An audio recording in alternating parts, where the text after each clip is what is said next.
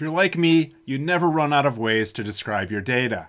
Unfortunately, in scientific publishing, we're typically limited to about 5 figures per paper. And while we can have multiple panels per figure, the more panels we get, the smaller each individual panel gets, making the text and the points harder and harder to see. So if we have complicated microbial ecology data, like I've been describing in recent episodes, as we have more and more panels in those figures, it just gets way too hard to see, and your figure ends up being basically the size of a full page, which is not ideal. So what do we do about this? Well, some people have taken to merging effectively different panels together to have one figure, or a small number of figures, that represent the amount of data that you would typically find in many figures. Is this a good idea? Let's see one approach today, and I'll let you know by the end of the episode what I really think of this approach.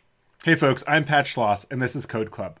In recent episodes of Code Club, I've been trying to rehabilitate a figure that my lab published as a supplemental figure in a paper a few years back looking at the variation in gut microbiota of people with and without Clostridioides difficile infections. Along the way, we've been also developing a rubric that I have at least kind of handwritten down or in the back of my head of how we might think about interpreting and assessing the quality of different visuals that we see in the literature, as well as visuals that we make ourselves for describing what's going on.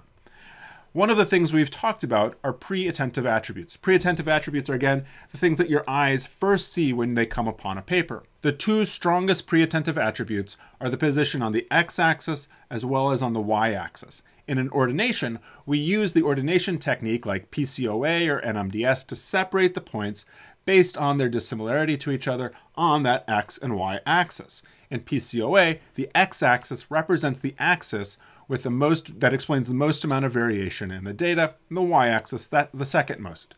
We've also used a secondary pre-attentive attribute, which is color and grouping. The coloring is the coloring of the point by the treatment group or the diagnosis group or the disease group that the samples correspond to. In our case, we're looking at healthy people without diarrhea, people with diarrhea, and the people with diarrhea, as well as a C. difficile infection. We used color, and the coloring also allows us to group the data, because if I see a group of red points together, or blue points, or gray points, my eye kind of integrates and pulls those together.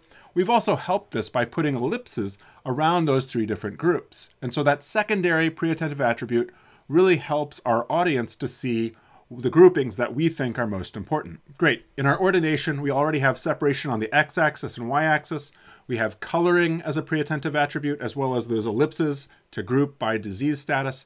And so looking at figure 1a, I wonder, can we also add another set of information, which is the diversity of those individual samples? Could we maybe change the size of the points? This is called a bubble plot. So by changing the size of the points, can we map on diversity information? And so I would consider this kind of like a tertiary level of information. It's not my primary emphasis in looking at the plot. My primary emphasis in looking at the plot, again, is on those x and y axes, the separation of the points. By using color, I'm separating perhaps by disease group. And so then this third level or fourth level maybe even of analysis would be looking at diversity by mapping on information from what we already had in figure 1a onto those ordination. Well, that sounds like a great project for today's episode of Code Club. So we'll see how we can do this in R and R Studio, and then we'll reflect on whether or not this was a good idea after all. So if you're just joining us for the first time, welcome. Up along here somewhere, I'll put a link for a video on installing R Studio, the tidyverse, and getting the data that you need to follow along if you're interested. Also, if you want the code that I'm starting with, go down below in the show notes. There's a link to a blog post that has the code that I'm starting with here today. So this is where we left off after the last episode of, you'll recall, incorporating the percent variation explained on the 2 axes. I think this looks pretty nice. I'm still a bigger fan of the NMDS, but working with the PCOA will help us to kind of move forward with the progression of these episodes and where we go next. Anyway, again, what the goal is that I want to size each of these points according to the inverse Simpson diversity for each of the points. And we'll then get a different sized points, again, depending on the diversity. So how do we do this? Great. Well, I've already gone ahead and in this code that I've given you, I've put code for reading in the alpha diversity information and reading it and joining it to the metadata and PCOA information. So we now have one large data frame, metadata PCOA alpha, that has all of the columns from our ordination, our metadata, and our alpha diversity information. We now have our ggplot, and I want to add size as a variable. And I will go ahead and put this on a further line for our mapping. I'll do size equals inv Simpson. And that should be pretty good. That should do what we want. So let's go ahead and give this a run and see what we get. And so again, this is a bubble plot where the individual points are sized by the value of the inverse Simpson index. One of the things we did was earlier, we turned off in geompoint, we did show legend equals false. I got some feedback on Twitter and elsewhere that people hadn't known about this. And so I'm happy to show you that. Well, now we're going to turn that off and actually show the legend. But don't worry, we'll come back and we'll see another way that we can turn off the legend. So if we run this, we now see that we have two legends. So we have the color corresponding to the disease status, as well as the inverse Simpson. And so we see that this circle size is inverse Simpson of 10, and this larger one is of 30. Now, the thing to know about human perception is that our eyes interpret area, not radius. And so that makes it a bit challenging. One of the things I also notice is that I've got some circles, say down here, that are actually smaller than 10 and don't really fit in well with this range of inverse Simpson values. So what I'd like to do is maybe clean this up a little bit. Another challenge that I see is that these normals, or healthy individuals, are gray and they're large, and because they co-locate in the ordination, they really all fall on top of each other and just like this big gray blob. And so maybe that 30 is a little bit larger than what we really would like to see. How do we turn this off for the color and keep inverse Simpson? Well, we can add a new function called guides. So in ggplot, those aren't really called legends, they're called guides or scales. But what we could do is we can say color equals none. And we can also say fill equals none. And that will get rid of the legend for both our color as well as the fill that we use for stat ellipse. And then we will also add in size equals legend. So you'll see that gets rid of the legend for the color and the disease status and leaves us with a legend for the size related to inverse Simpson. Again, we want to clean this up a little bit and make it better. So to modify that legend, we're going to use scale size. And scale size allows you to modify the radius as well as the area of your plotting symbol. But know again that human perception, we tend to scale by area and not by radius. And because the size can get quite large, as we saw, what I'll do is set range to a vector of small to large values. And I will do, let's do say 0.5 to 4. And let's give this a run. Setting that range now gives us kind of smaller points than what we were getting before, where they could be up to 6, so they'd be even, twice the size as what we're seeing here for the largest points.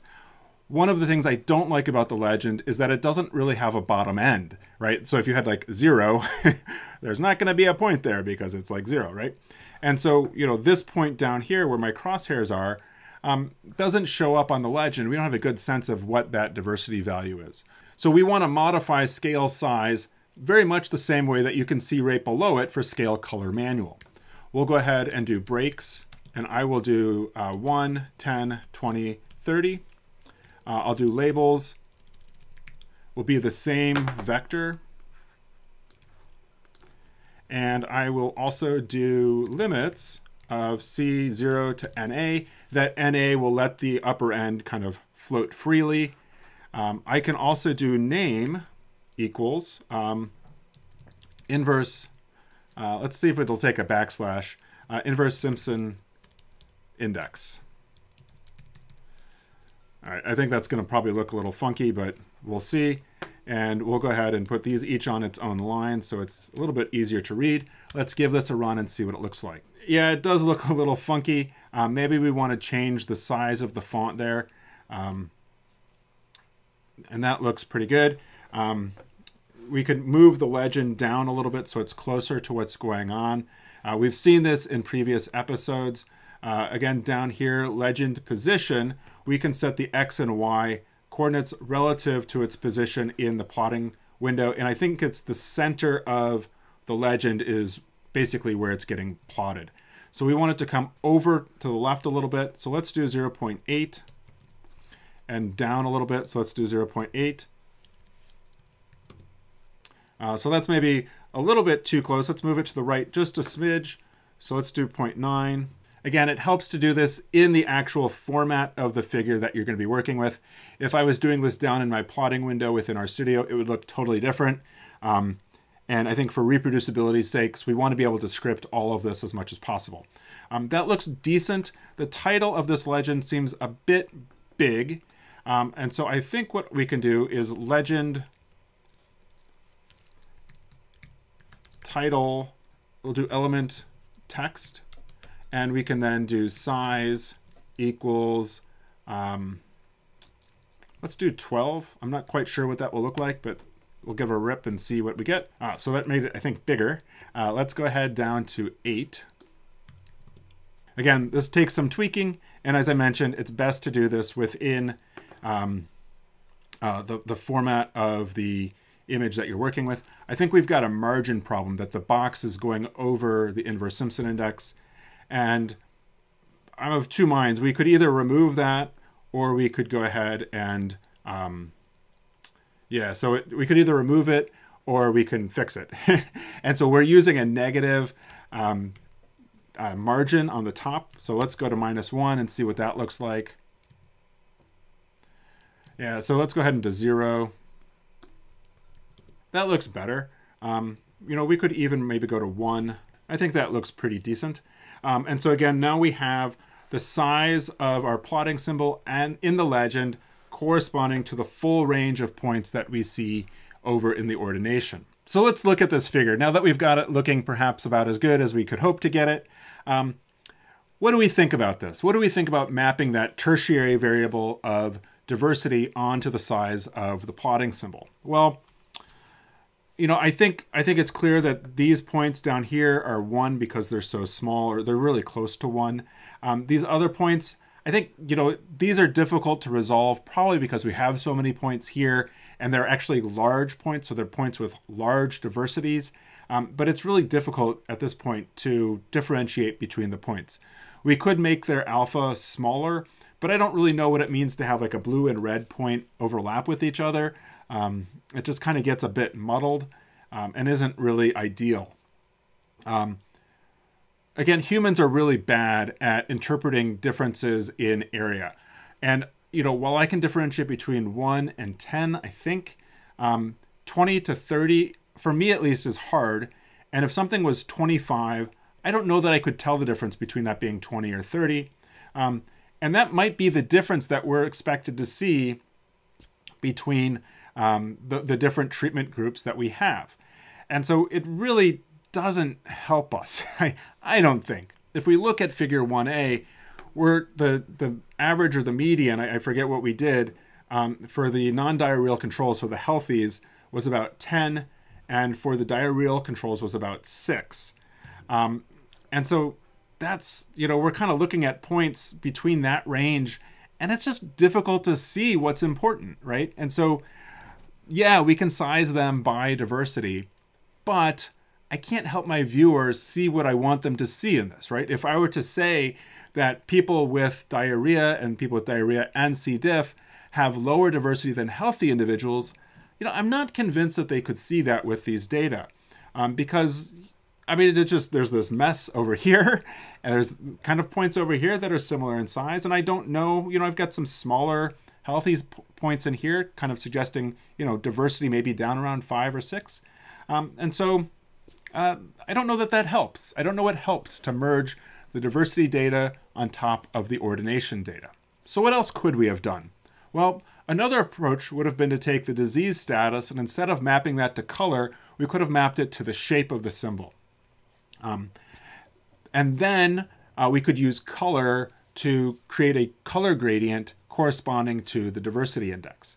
And while that certainly has some, I don't know, attractiveness, The problem with that is that if I had like circles, squares, and triangles, my eye's not going to be able to integrate by shape as well as it can by color, right? Like I can really help the viewer to see that there's a lot of red points here, a lot of gray points here, even if I don't have the ellipses, right?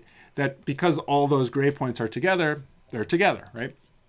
And so the color is helpful in this case in a way that I don't think the shape would be, because we have so much data and it's highly variable, right?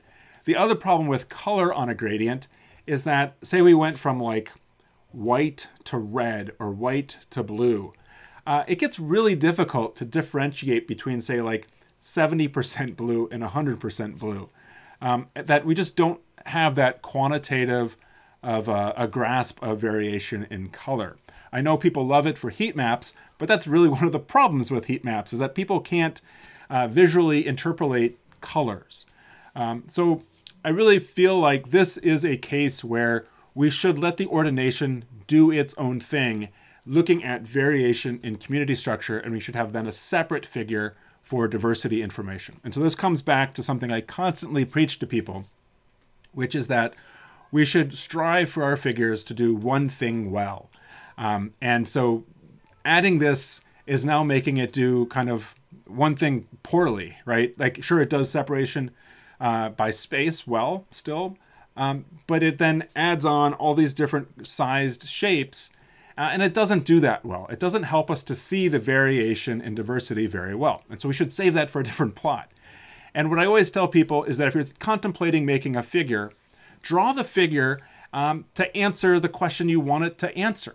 And so if you give me a figure and you say, well, I don't really have a question, that I'm just kind of showing data, well, that's a loser. That's not going to work. But if you say, I want the figure to show this and this and this and this, well, stop. You're trying to show too many things. So really try to simplify the message of your figure down to one thing, maybe two things if you have to, but make sure that if it's doing two things, that it's actually doing those two things. And I think what we see here is that it's really not doing a good job of differentiating by diversity.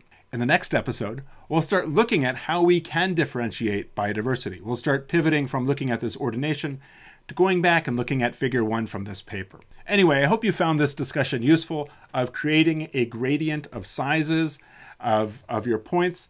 There are times when that works pretty well. If you want to see a really cool video of a bubble plot, as these are called, check out Hans Rosling talking about what's now called the Gapminder data set.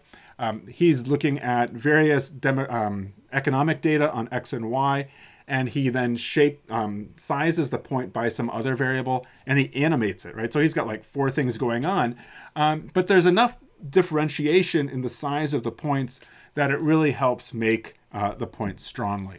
So I think sizing, mapping a variable to the size works well when you have large variation, or large differentiation, I should say, in the data. But when you've got, small variation between points like we see here, small amount of differentiation, it just doesn't work very well. It looks cool maybe, but then when you step back and say, well, what does that mean? I don't know, right? Anyway, well, if you find this stuff interesting and you want to dig into it more, certainly give this a thumbs up. That will inspire me to keep going on. Be sure you've subscribed so you see the next videos that come out. But also, if you want a more systematic look at how to work with microbiome data within R using the tidyverse, by all means, head over to rifamonas.org/minimalr. There's a link down below in the notes, and I have a full tutorial that I use to teach my 3-day workshops. It's up there for free for anyone to use, and I really think you can learn a lot of great basics about using the tidyverse to better understand microbiome data. Well, I hope you've been practicing and trying to incorporate these ideas with your own research. By all means, let me know if you have any questions or ideas. If there are plots out there in the wild that you would like me to take a look at and give you my feedback on what I like, what I don't like, perhaps you could try to recreate it or even make it better. But let me know. I would love to have that be part of our dialogue of what we're doing here on these episodes. Well, please tell your friends about these episodes, and we'll see you next time for another episode.